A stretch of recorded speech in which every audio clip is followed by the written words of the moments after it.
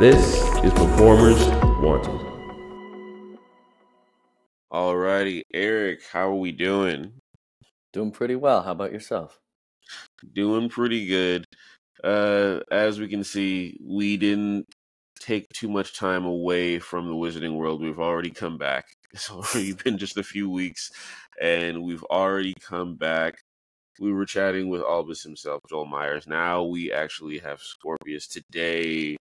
Erik Christopher Peterson, how are you doing? We're doing great. I'm doing great. The Wizarding World is doing great. So it's interesting. Of course, I'm excited again because we're back to the Cursed Child.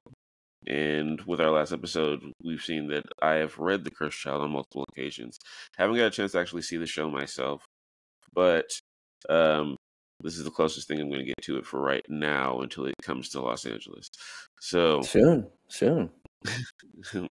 So for people who don't know who you are for whatever reason, I'm pretty certain people know who you are who's listening, but go ahead and introduce yourself. Well, my name is Erik Christopher Peterson, and I am an actor. I currently play Scorpius Malfoy in Harry Potter and the Cursed Child on Broadway. So when you see the production in LA with the tour, I won't be there.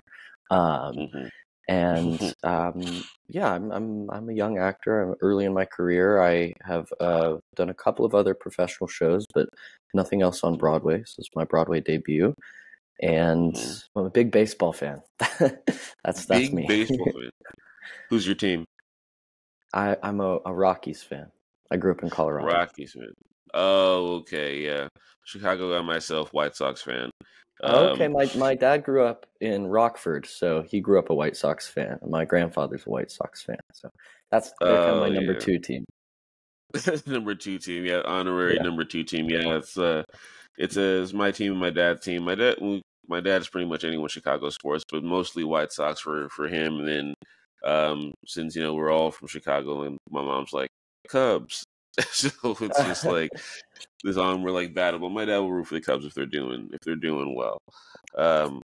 But yeah, imagine we just talk about baseball the entire time. We just like skip that would be a over blast.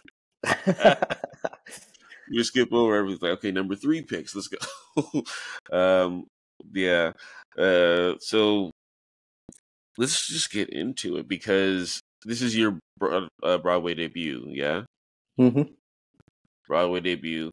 And it's similar to Joel, who is your counterpart in this show, but I've got an inkling and also, just like little inside baseball that, the stories are very different. They can, they converge at a certain point, but you started different. So as far as like musical theater and performing in theater in general and acting, like when did it start for you?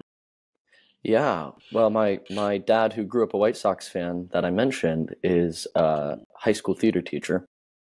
And so I grew up, after school, I'd go sit and watch his rehearsals, and pretty much as early as they'd let me, I was trying to take some theater classes and get on stage myself because I just looked up to his students and what they were doing so much, and I thought it was so incredible and special to live in like a realized imagination in that way. So I fell in love with it from a very early age. I don't know if you could even say I fell in love with it as much as I was just born in love with it. But then in middle school, a different high school, not the one my dad teaches at, was doing a production of Ragtime, the musical Ragtime. And they needed someone to play the little boy in that musical. And so I auditioned and they cast me to play the little boy. And doing that experience, we like took that musical to the State Thespian Festival. It was sort of a really special production, and it seemed to garner some attention from the community in a way that was outside of just the high school. And I was only in seventh grade, and I sort of recognized how special this was, and like, oh, this is a show that's affecting people, and it's bringing this community together. People are really showing up to see this, and it Mm-hmm. seems like something more than just imagination fun time. And Right. from that point, it was kind of like it was all I wanted to do. Uh, Mm. and shortly after that, I had my first I had my first professional job, my first paycheck for acting, and Mm-hmm. and then I studied acting in college, and we were off to the races. Now here we go. I hope I Nice. just get to keep doing it as long as I possibly can. I am certain that you will.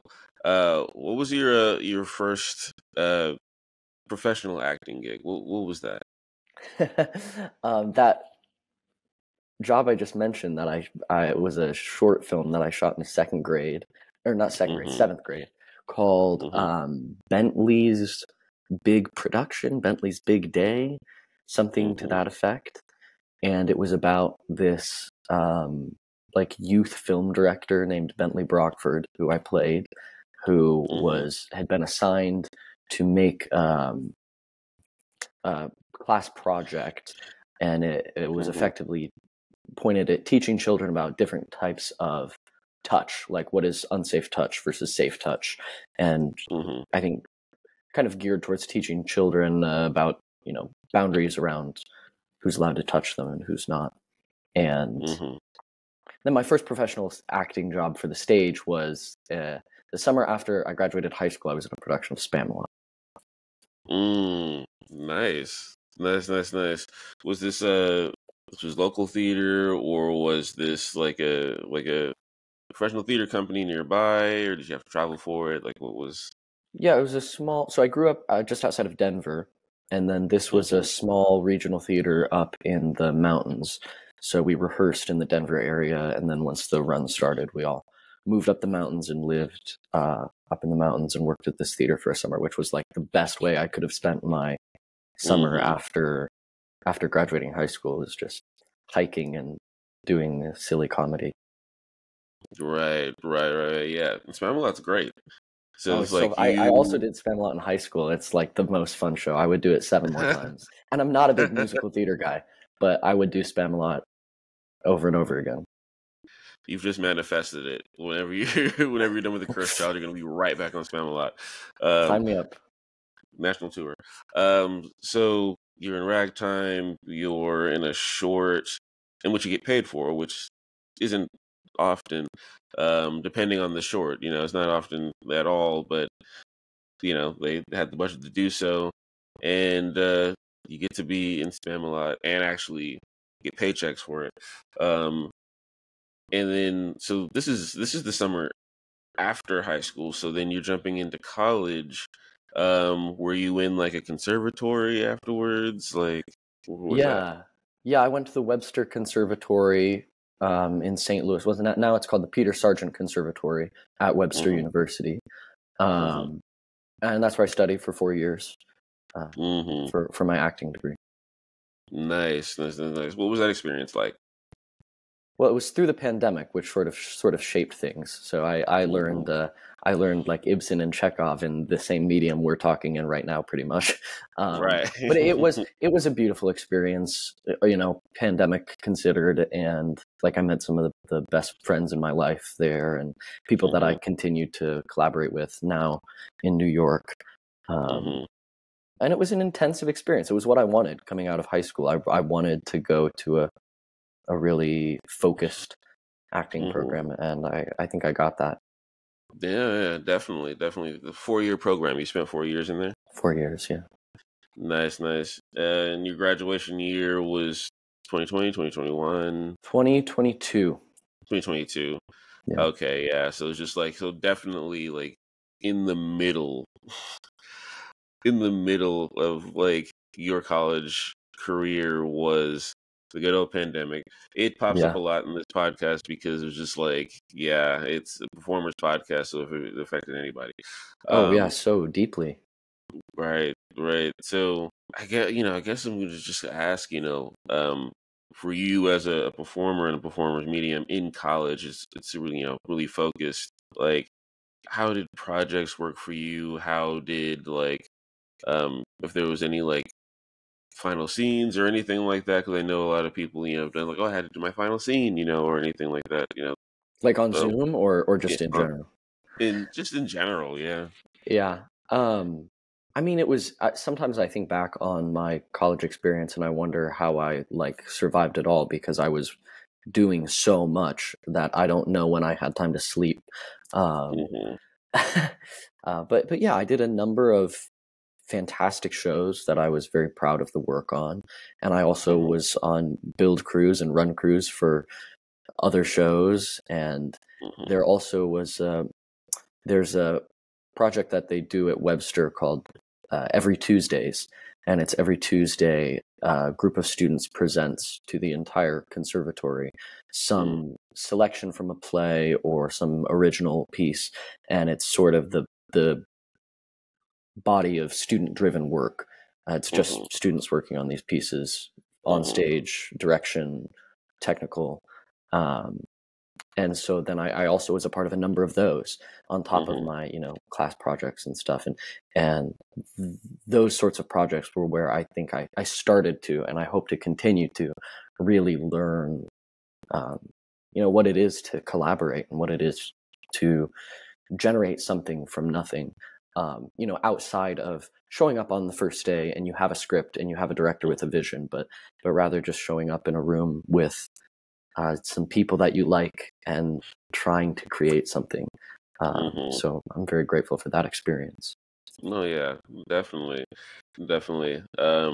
So like, well, I graduated a while ago, but I was working at a film school during the pandemic, um, and it was a very interesting thing, just kind of like switch from like physically being on set to like basically all theory.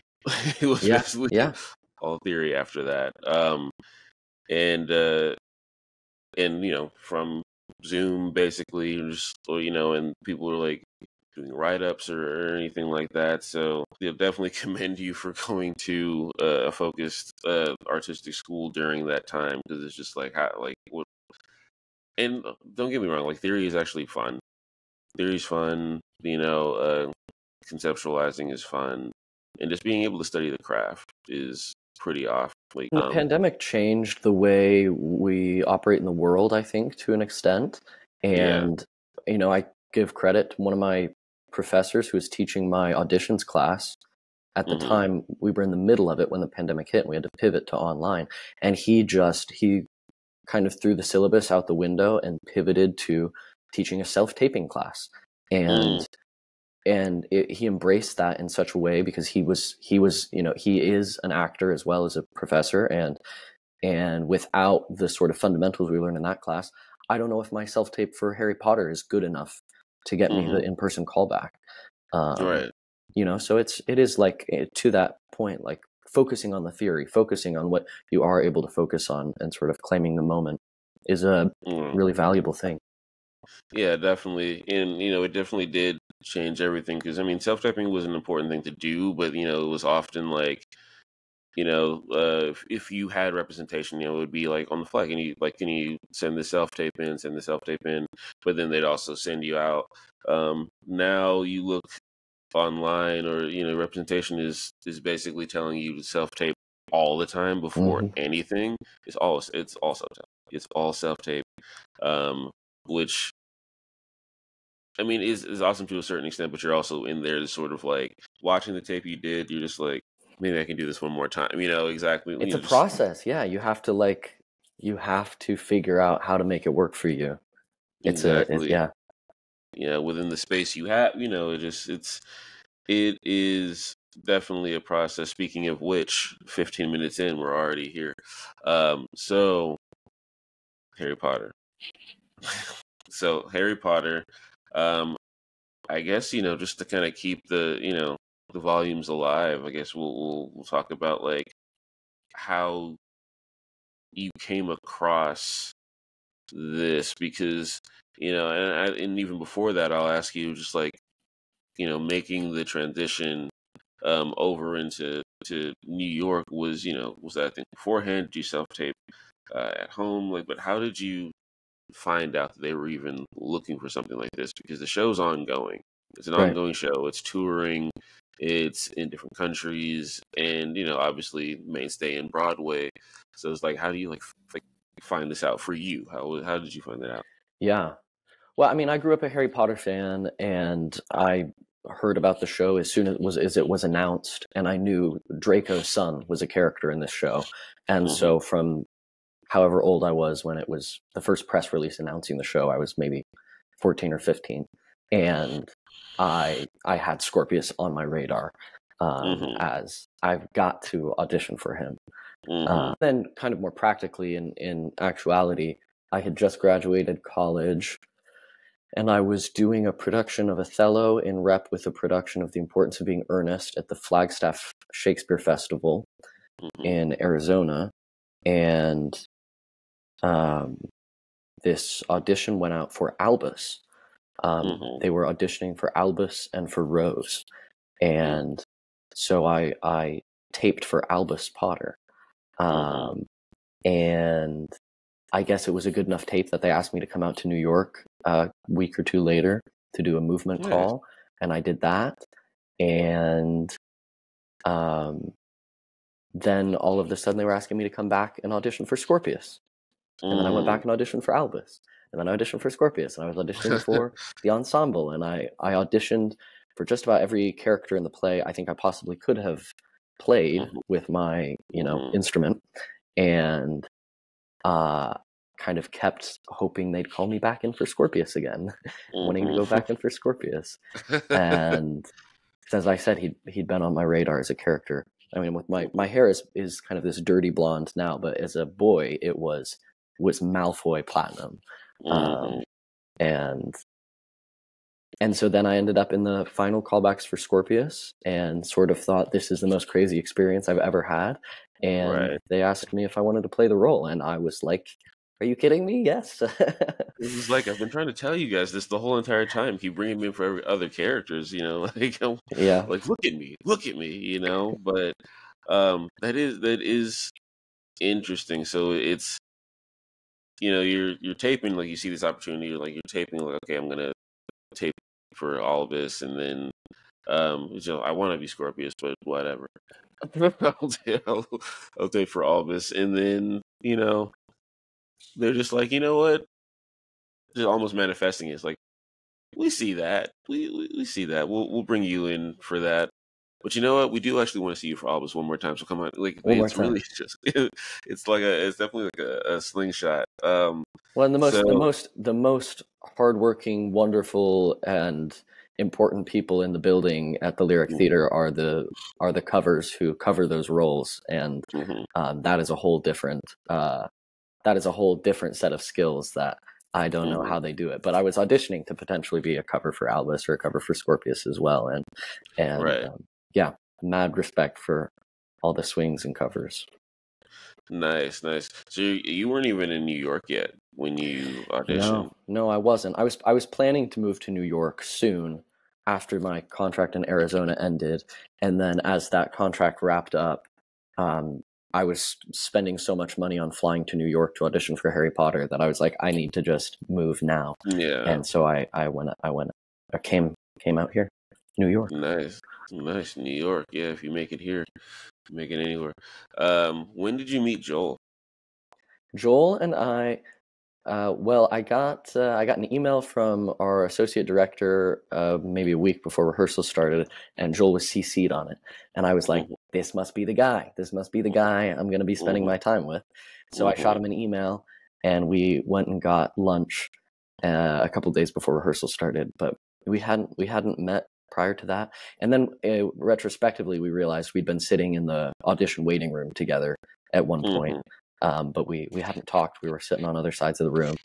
And so that was the first time we met. And now we spend countless hours together 6 days a week.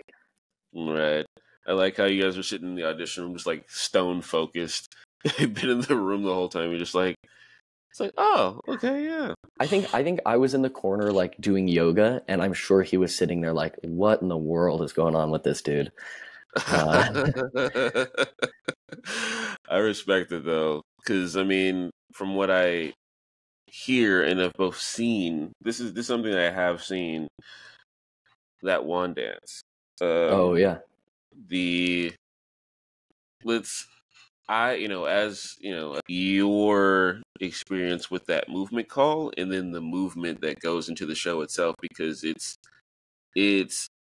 like, obviously Harry Potter's going to be something physical, but like the amount of physicality done on the show is insane. So like, so take me through the movement call, how it felt for you, and then like just learning all the different like physicality for the show. Yeah, it is. It's a workout of a show, no question. Um, and Scorpius isn't in Wand Dance in the show, but as I had auditioned for Albus, and that's kind of part of the movement call, is there's a little portion of a version of Wand Dance. Mhm. And yeah, it's wild. It's super fun, and I think the movement, Stephen Hoggett's movement, is sort of what levels the show up. I think even to that, like it's just that next level of detail and heart. And our movement captains maintain the precision of the show with such beauty, I think. But yeah, it is. It's definitely a production that asks for a lot of care around the show, like Right. the warm-ups and the stretching, and then the recovery and the cool down after the show. Are the commitment carries a lot more off the stage than many other shows I've done. So it's certainly very demanding, and it's taught me a lot about what I can do physically, what my level for my capacity for stamina is, as well as how flexible something can be. Like Scorpius has a couple of moments in the show that are border on contortion almost, or like there's some real opportunities to create really visceral or spectacular shapes with my body, and investigating that has been sort of a personal and story forward challenge, which has been really fun. What was your relationship with movement before the show? I mean, I like to think of myself as like a very in my body person, and physical. I certainly have a background in physical theater, as well as playing baseball for most of my childhood. But I would not call myself a dancer. I can get by if I have to, and somebody's willing to help me. Which is, I guess, fortunate that Scorpius doesn't dance all that much in the show. But it is different, and it's different when it's 3.5 hours, 8 times a week, the sort of physical maintenance that's required there. Right. So we've talked a little bit about Scorpius and how like Scorpius was on your radar, and Scorpius not being too much in wand dance, but Scorpius having kind of his own journey, his own his real just own, I'll say, personality, because like you think of the last name Malfoy, you think you probably know who Scorpius Malfoy actually is. You got another thing coming. Yeah, you got a whole other thing coming. I'm looking at you right now. I'm just like, yeah, definitely. Like, I see a Malfoy. I mean, it's not, it's platinum right now, but it's just I can. Yeah, exactly. There you are. The apple falls, the very fall from the tree from this, and which makes Scorpius a very interesting character. Albus too, but also just like as far as like Scorpius goes, like, can you kind of explain who Scorpius is without giving too much away for maybe someone who hasn't seen or read, and then what drew you to him? Yeah, so we'll go certainly. there, Yeah, 2 big questions there. Yeah, if you haven't seen the show and you plan to, maybe fast forward a little ways, because I'm certainly a big advocate for, like, when I go see a show, I don't want to know anything. I want to go in and totally have some revelations. But if you have seen the show, then, or you've read it, maybe you know what I'm talking about when I say, like, Scorpius really does, as you were sort of saying, defy expectations. So much so to the point that like he looks like a Malfoy. He's got the hair, he's got the green robes. But when we first meet Scorpius, he's alone on the train and he's anxiously offering Albus and Rose his candy and doing everything he can to try and earn their friendship in a very like humble sort of anxiety-ridden way, which is so the opposite of the like projected confidence that we see from Draco and Lucius in the books. And it's sort of because 19 years after the events of the story, like things have changed in the wizarding world, and his Scorpius's behavior is so like incongruent with what we come to expect from the Malfoys that when I finally say I'm Scorpius Malfoy, there are nights where people in the audience gasp because even though he looks like a Malfoy, and that's sort of maybe what you're expecting when you see him, it's so surprising that this goofball could be a Malfoy. So he really is unlike his father in that way. And then that's sort of a theme that's navigated through the play. You know, what are the ways in which Albus and Harry are the same and are different, and how does that shadow impact Albus? Well, and the same is true of Scorpius. How is the reputation and the impact of his father, his grandfather, play on him, and how are they going to come together over the course of the 3.5, 4 years that our play spans, and navigate those differences? And we don't see it in the text quite as much with Scorpius and Draco as we do with Harry and Albus. But Aaron, the actor that plays Draco, and I, that's definitely something we have talked about and we are exploring with the play. And I think it is present. And then part of what I guess drew me to Scorpius is precisely that same like sense of humor and care. He is someone who cares so deeply about his friends. I mean, the love he has for Albus is like overwhelming, and he cares so deeply about his school and his studies, and he's just a nervous small child, which I certainly was myself, like a nervous small blonde child who just adored his friends. And I think it's that sort of big-heartedness that Albus says to Scorpius, "You're kind." And I think that's so true for someone who has such a sort of troubled upbringing, to be so kind and so buoyant and so joyful as Scorpius is like, gosh, he's such a expectation-defying, special, rich character. And I feel very lucky to, like, I've been with the show now for nearly 700 performances, and I feel like I'm still peeling back layers and discovering things, and that's just the biggest gift you could ask for as an actor, I think.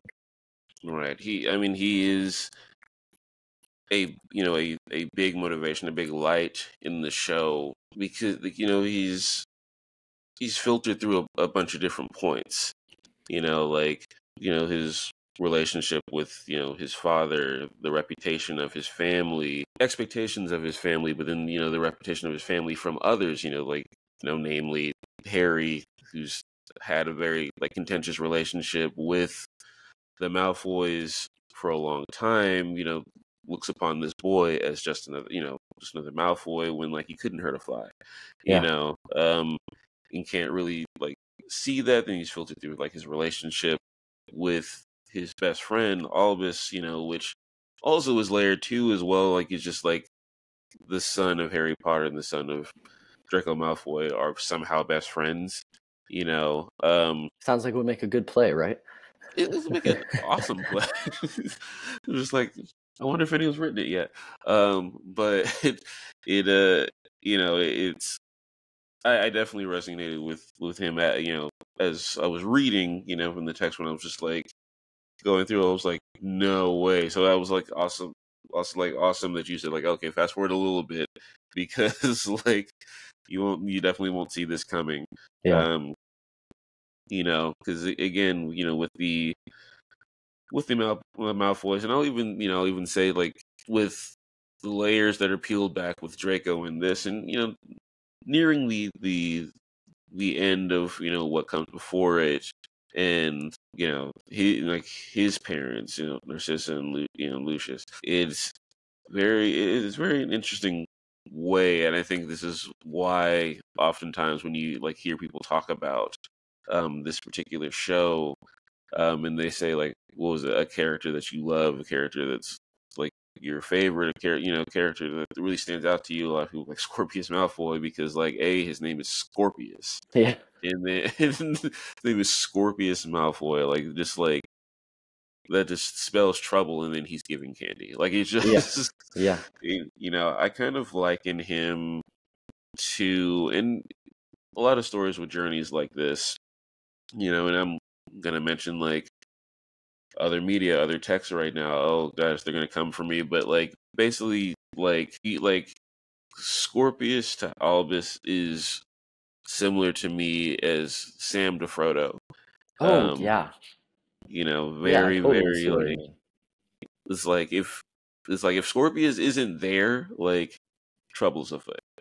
Yeah. Because he's also another filter. He's also a voice of reason as well. Certainly. As a compulsive as all of us can actually be. Yeah, are there things now? I know you said you're just this frightened little child. You resonate right there. Is this are there parts of you that you put in the Scorpius, and there are parts of Scorpius that have rubbed off on you? Oh gosh, certainly. Even I will find myself walking down the street or standing in a sort of in Scorpius's body, and my girlfriend will say okay, you're standing like Scorpius right now. And I'm like, oh yeah, you're right. I don't need to do that. And really, as you were saying, just as Scorpius and Albus's relationship is sort of one of the defining elements of the production, I think perhaps the most fun is to find ways to bring my relationship with Joel onto the stage.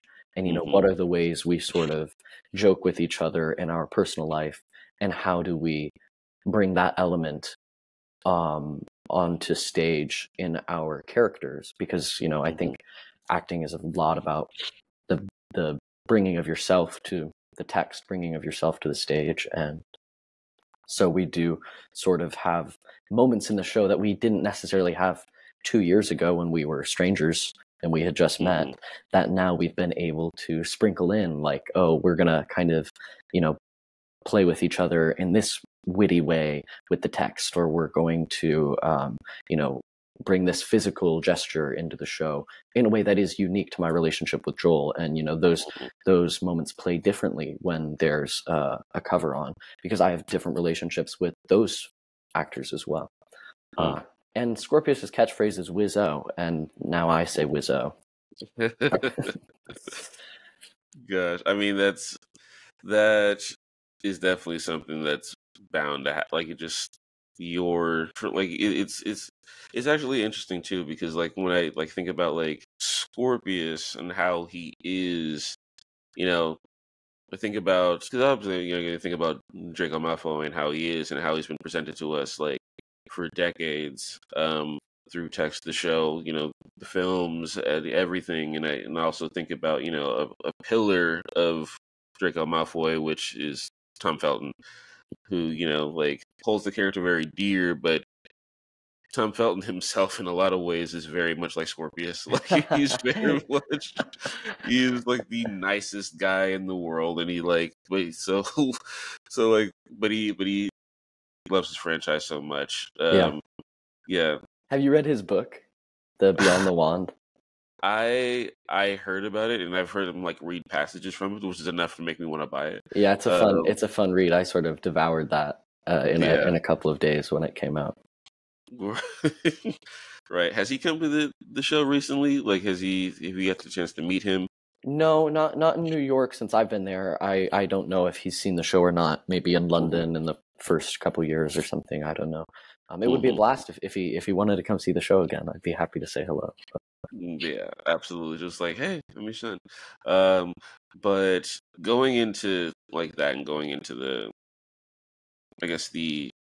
decades in which this particular art has been existed.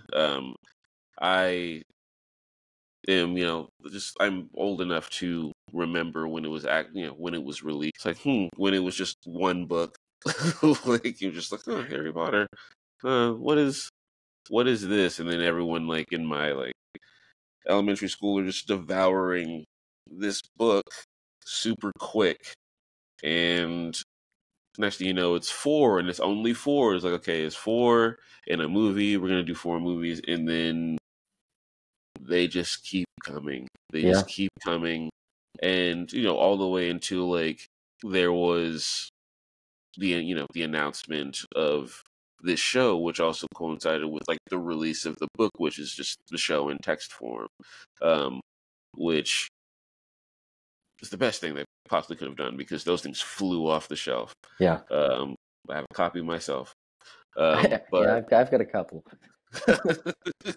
Just flew. It was just like, because even though it was a play, you might have thought like a brand new like Harry Potter book, like just there's like, oh, been waiting for it. Mm-hmm. Something so huge. How does it feel to be a part of something so enormous? It is. It's a pinch me thing, certainly, and it's easy to kind of get lost inside of it. Of like, oh, this is the play that I'm doing, and then I walk past the theater and I see the quotes on the outside of the theater that are like the defining pop culture moment of the decade, or I think that's one of the ones on the side of the theater that hits me sometimes of like, oh yeah, this thing that I am so privileged to be a part of is massive, and people love it, and there are kids at the stage door in robes every night because this heartfelt story is so recognizable and so universal and so impactful, and it's I feel very lucky. Absolutely. Like it's to whomever have seen, like, because obviously shows, torches are passed oftentimes, and like characters are held by certain people over time, but like to whomever have gone to see your show, if there's like a kid like to see your show for the first time, then you were that character. You will remain that character, that face. It's.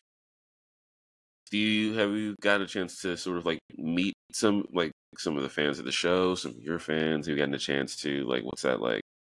Oh yeah. I mean, when I first joined the show, the pandemic was still enough of a factor that we weren't doing the stage door. But a few months into my run, they brought the stage door back, and now after the show, almost every night, probably 97% of shows, Joel and I go out to the stage door and we get to chat with whoever was at the show that night that felt moved to come chat with us, and it's always really special to hear the impact that the show has had, because like theater exists between what's happening on stage and the audience. I think, right? Like, it's not just what's happening on the stage, because there are approximately 1,600 people in the audience having their own individual experiences, bringing I was talking about this with Jane Bruce, who plays Delphi, after the show last night. Like, it's not just what we do on the stage. It's the little things like the barometric pressure and what an audience has had for dinner that night.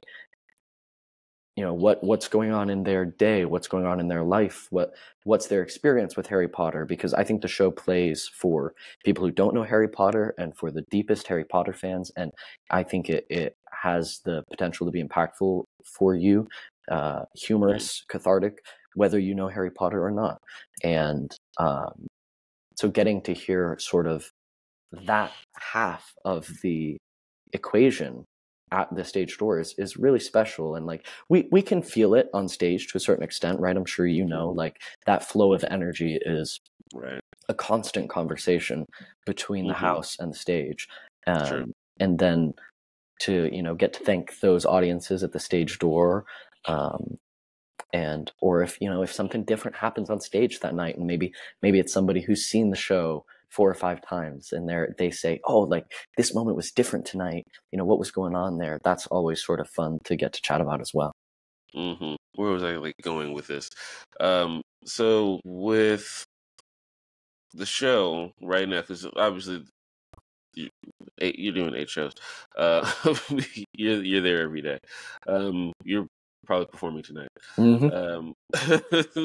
Later on tonight, which is why I appreciate you coming in and doing this. I'd probably be like, oh my gosh. Oh, so happy to. Yeah. Is there anything else either outside of art or within art that's outside of like Harry Potter? Is there anything that you are invested in, or any like art? I know I talked about it a little bit with Joel, as specifically him tutoring, because the man is all over the place. Yeah. He's like reading physics textbooks in the dressing room. It was just in like, between okay. scenes. Yeah.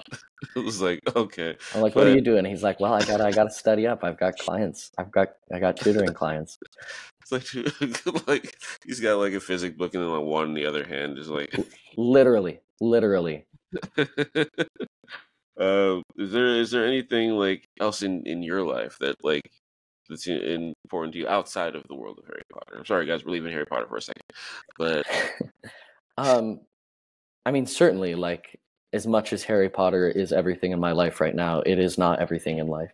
I don't have any other projects that I'm working on specifically right now, but I mean, I'm constantly trying to, better myself as an actor, in classes, in my own, self-taping journey. And also I am very fortunate to I'm not tutoring physics like Joel is, but I'm very fortunate at times to get to lead some acting workshops with, high school groups that are in the city for a week to see shows for a field trip, or I got to, on my last vacation from the show, I was home in Colorado and I taught a workshop at my high school, which was really special.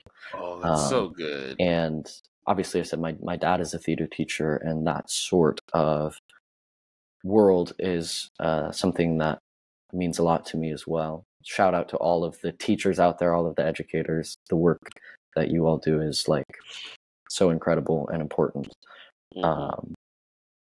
Yeah, and then I watch some baseball when I can.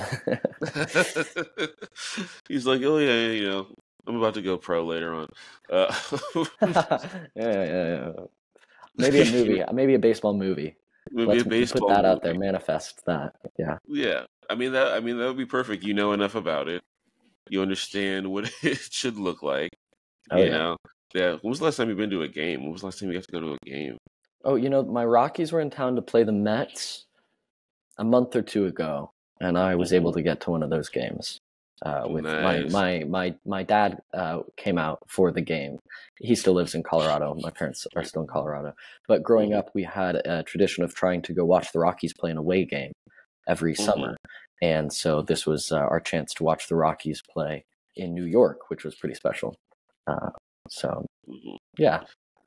Yeah, must have been insane, honestly. Sorry, we're back to baseball, but yeah, like when famously a baseball podcast, so I'm sure it's what your listeners are accustomed to. Absolutely, everyone in the musical theater world is very much into baseball and other sports. It gets really insane out here because I am, I spent a lot of time in San Diego, grew up a lot of time in San Diego as well as obviously like being primarily based in Los Angeles, and I can't get anywhere when the Dodgers are playing. It's all blue.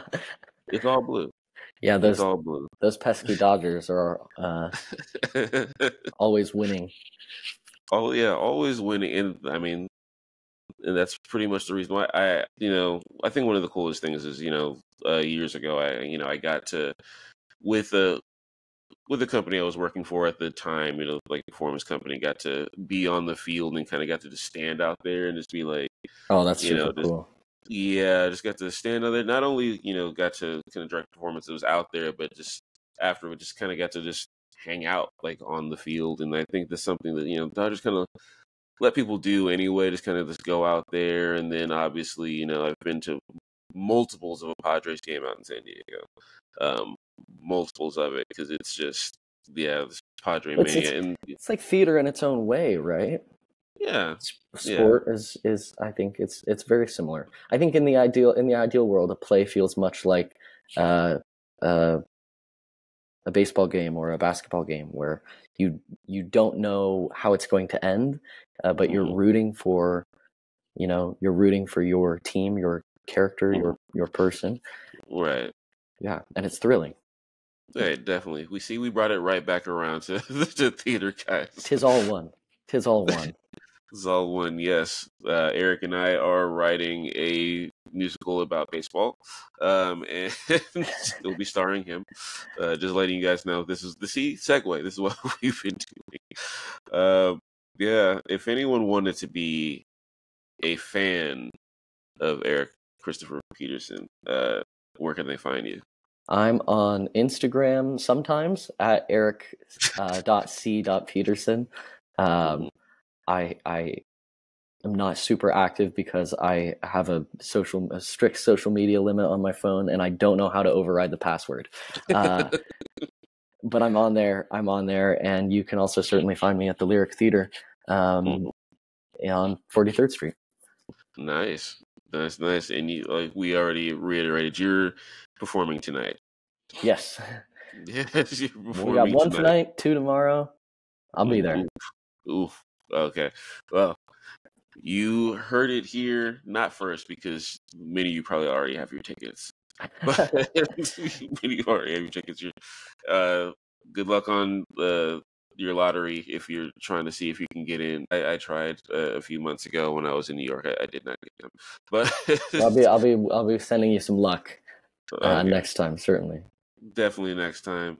Yeah, Eric, this was awesome. Thank you so much for coming and talking to me. And I got a busy schedule, so I definitely appreciate it. My pleasure. It's always fun to chat all things baseball, all things theater, and the intersection thereof.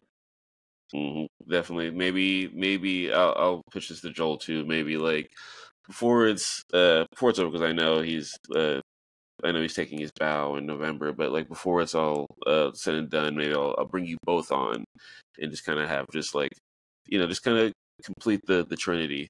We'll talk about the physics of baseball in relation to onstage performance. I'm so down. I'm gonna write that down. And yeah, for everyone else who's been listening to us talk about baseball with some theater sprinkled in, this has been another episode of Performers Wanted, and we are out.